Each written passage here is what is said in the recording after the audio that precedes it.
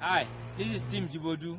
A member asked me that how can she get or gain an extra hour for her studies. Alright, I've mentioned this before, I'm going to say it again. While going to your office, you can gain an extra hour or extra hours. While coming back, you can gain extra hours of study. Yes. Then during weekend, you can gain extra hours. So it depends on how many courses you are doing and you are putting in for. So you can study for 5 hours, 6 hours, and so on and so forth. All right. Another thing is that you need to watch your sleeping time and waking time.